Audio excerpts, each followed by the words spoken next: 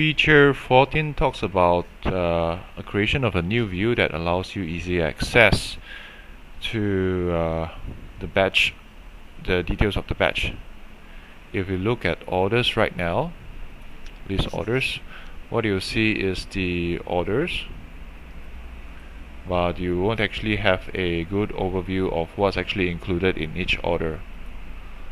Let's say, for example, over here you have 3 quantities of glass of wine, 3 quantities of glass of wine, but you have no way to actually see that overall you have like 6 quantities of glass of wine for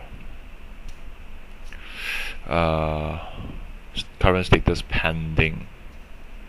So it will be not very user friendly for you if you do not actually go ahead with this view.